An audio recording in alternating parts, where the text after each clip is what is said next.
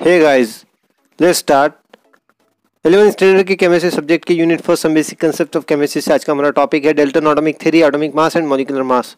That's all are including in NEET syllabus, JEE, Maharashtra State Board and NCERT board.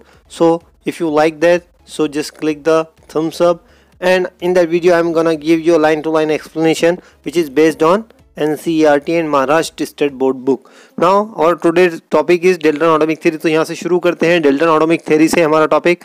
Dalton published a new system of chemical philosophy in which he proposed the following feature which later became famous as a Dalton atomic theory. यहाँ Dalton ने एक new system of chemical philosophy को represent किया जो कि बाद में famous हुई डाल्टन एटॉमिक थ्योरी के नाम से. और उसके यहाँ पे कुछ पोस्टुलेट्स हैं जो उसने रिप्रेजेंट किए. पहला पोस्टुलेट्स है matter consist of Tinni indivisible particle called atom.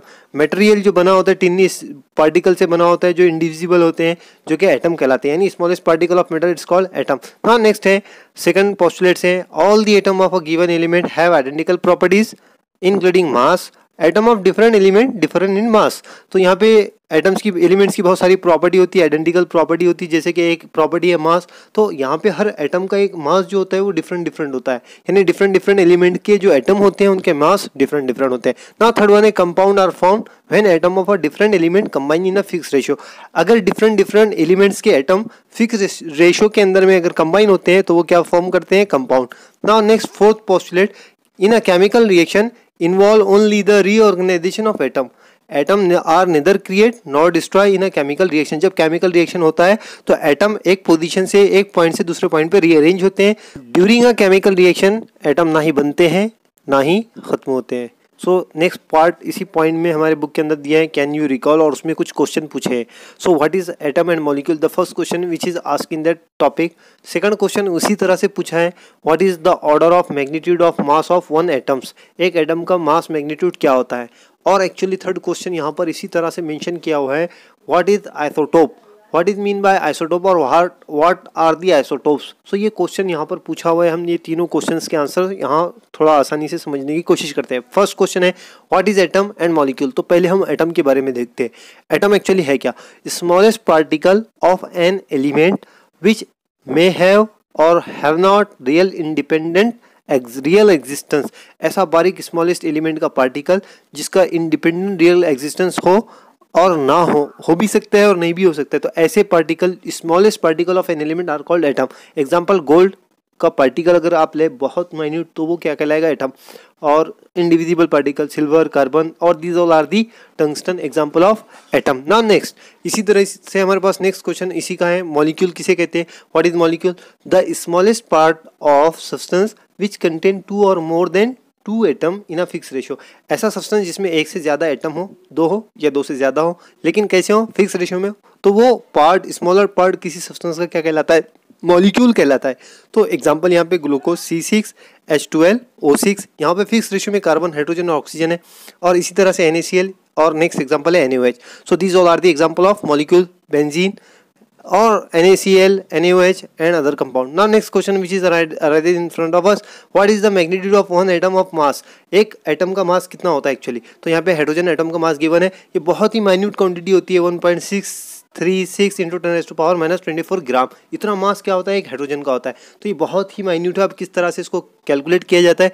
इसी तरह से हमारे पास नेक्स्ट क्वेश्चन पूछा हुआ है, इसी में आइसोटोप क्या है. तो what is isotope. Isotope means that the same element which have same atomic number but different their atomic mass number. The element having same atomic number but different in atomic mass. Example है carbon 12, carbon 13, carbon 14. इनके atomic number same है, 12 है, लेकिन इनका मास 12, 13, 14 है. इसी तरह से हमारे पास नेक्स्ट पार्ट इसी टॉपिक का दिया हुआ है. हम यहाँ पर आगे बढ़ने वाले हैं, atomic and molecular masses. Atomic mass कैसे कैलकुलेट किया जाएगा, मॉलिक्यूलर मास क्या है, ये सारी चीज़ें हम डिस्क्रिप्शन इस टॉपिक के अंदर देखने वाले हैं. You know about the term atom and molecule, जैसे हम जानते हैं. Thus it is appropriate hair to understand what we mean by atomic and molecular mass. तो यहाँ पे हम जानते हैं एटम क्या है, मॉलिक्यूल क्या है, उसका मास निकालना है. मास बहुत ही माइन्यूट और बहुत ही स्मॉल होता है. यहाँ पर वही बात को यहाँ पे डिस्क्राइब किया है. एटॉमिक मास क्या होगा, फिर उसके बाद देखेंगे molecular mass. Every element has the characteristics atomic mass. Atomic mass is the mass of an atom, atom का मास यानी एटॉमिक मास कहलाता है। It's actually very very very small, बहुत छोटा होता है, इसलिए इसको कैलकुलेट किया जाता है ग्राम में। अगर ग्राम में कैलकुलेट किया जाएगा तो बहुत प्रॉब्लम होता है, इसलिए इसको दूसरे यूनिट में। अब वो दूसरी यूनिट क्या है हम यहाँ देखेंगे। For example the mass of one hydrogen atom is 1.6736 into 10⁻24 ग्राम।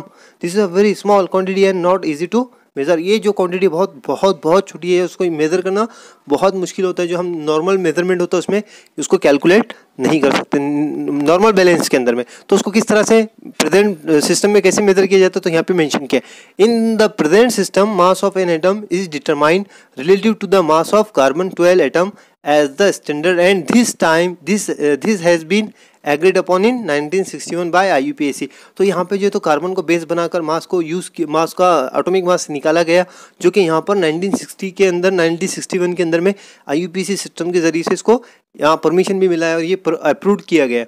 तो यहाँ पे बताया in this system an atom of carbon is assigned a mass of exactly 12.000 atomic mass unit and all other atom of the other element are given relative atomic mass to that of carbon atom। तो carbon का जो मास है वो 12 unified मास कहा जाता है और इसको बेस बनाकर दूसरे को। अब बेस कैसे बनाया गया, एक्चुअली क्या बेस कैसे बेस बनाया है, यहाँ पर उसको पूरा कंप्लीट डिस्क्राइब किया है, देखते हैं यहाँ पर। तो अब यहाँ से पॉइंट हमारा जो शुरू होता है, the atomic mass are express in AMU। 1 AMU is defined as the mass exactly equal to the 1/12 of the mass of one carbon 12 atom. Later on the exact value of atomic mass unit।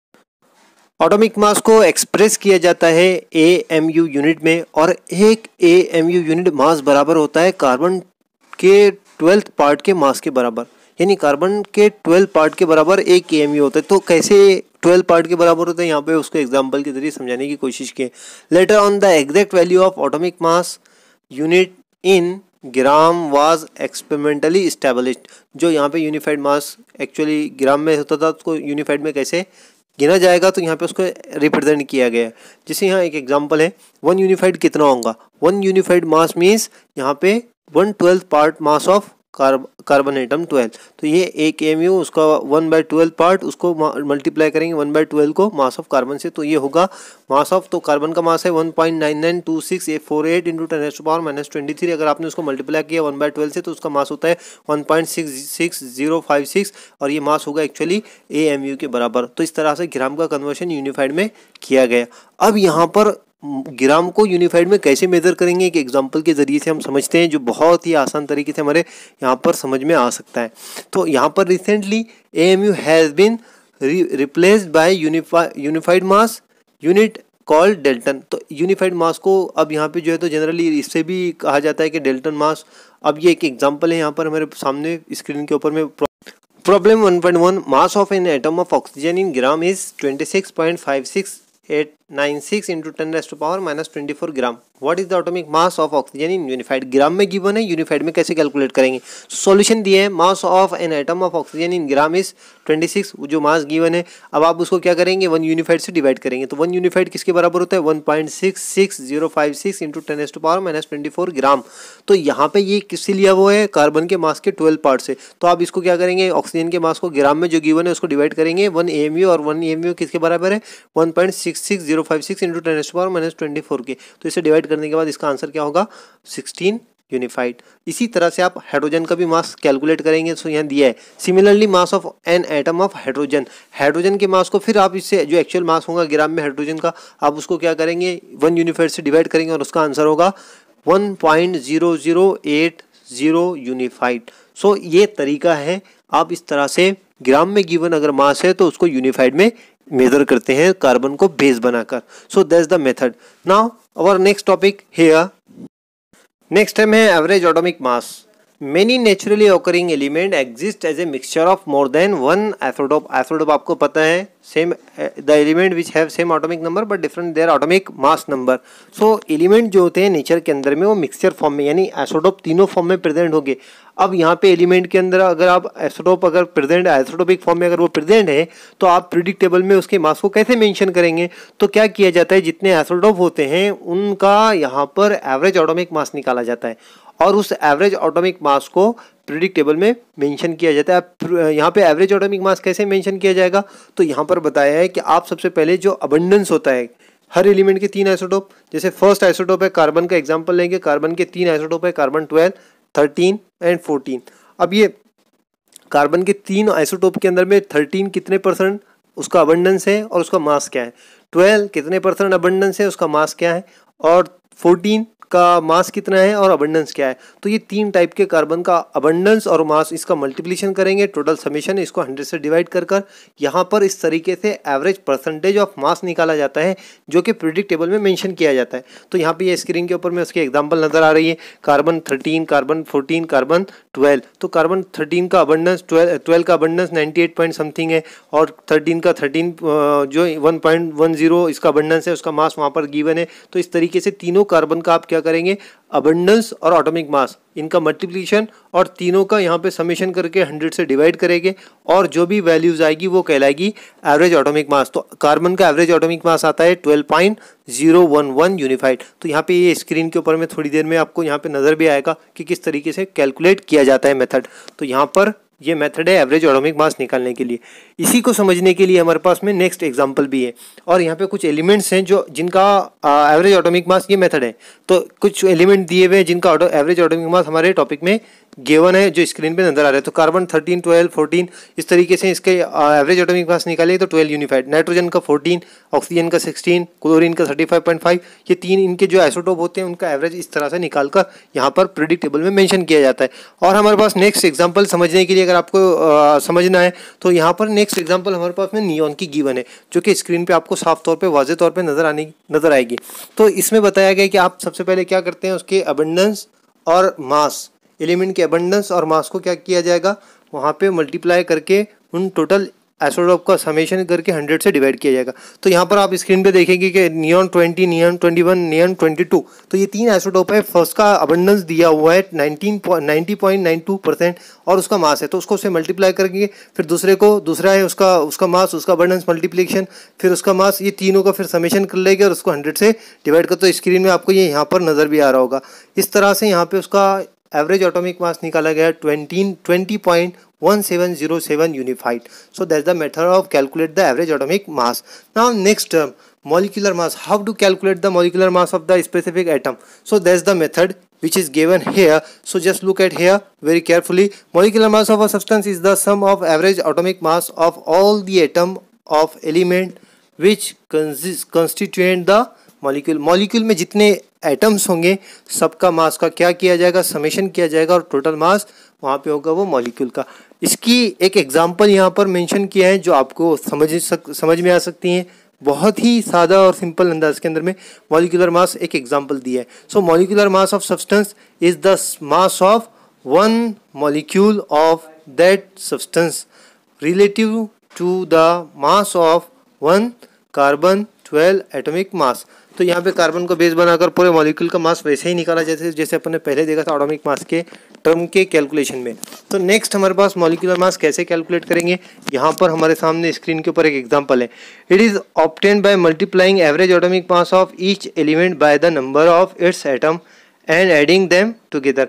यहाँ पे carbon dioxide का अगर आप मास देखें, example दिया हुआ है, तो कार्बन का मास 12, ऑक्सीजन का मास यहाँ पर 16, तो 16 यहाँ पर जो है तो ऑक्सीजन की क्वांटिटी कार्बन डाइऑक्साइड में 2, तो 2 से यहाँ पे उसके एवरेज मास को क्या किया जाएगा, मल्टीप्लाई किया जाएगा ऑक्सीजन की, और इसी तरीके से कार्बन का मास एवरेज मास है 12, तो दोनों का इस तरह से समीशन। तो ये 1 कार्बन है, उसका मास एवरेज है 12.0, इसी तरीके से इसमें ऑक्सीजन है, ऑक्सीजन की क्वांटिटी 2 है, दोनों का एडिशन करेंगे। यहाँ पे 2 इंटू 16 कितना होता है 32, और 32 प्लस 12 ये होता है 44, यानी टोटल कार्बन डाइऑक्साइड का टोटल मॉलिक्यूलर मास होगा 44.0 यूनिफाइड मास। तो एवरेज मास लेकर उसका समेशन किया जाता है और वो मल्टीप्लिकेशन करके या जितने नंबर ऑफ पार्टिकल होते हैं उसका मल्टीप्लिकेशन करके उसको ऐड किया जाता है, टोटल इस तरह से निकाला जाता है। और एग्जांपल दिया हुआ है हमारे पास में मॉलिक्यूलर मास निकालने के लिए। अगर आप एग्जांपल देखें H2O, तो 2 हाइड्रोजन का मास यहाँ पे होगा 2, और यहाँ पे एक ऑक्सीजन का 16, तो टोटल ओवरऑल मॉलिक्यूल का मास होगा 18। इसी तरीके से हमारे पास नेक्स्ट एग्जांपल यहाँ पर गिवन है कि सेकंड एग्जांपल हमारे पास में जो दी हुई है वो स्क्रीन के ऊपर में नजर आएगी आपको कि सेकंड एग्जांपल में हमने किस तरह से मॉलिक्यूलर मास को कैलकुलेट किया। तो C6H5Cl बेंजील क्लोराइड, तो उसका टोटल मास आप देखेंगे 6 कार्बन है, 5 हाइड्रोजन है और 1 क्लोरीन है। तो इसके मास लेंगे, उसको क्वांटिटी से मल्टीप्लाई करके इस तरह से समीशन करेंगे, उसका टोटल मास होगा 112.5 यूनिफाइड। इसी तरीके से हमारे पास थर्ड एग्जांपल है H2SO4।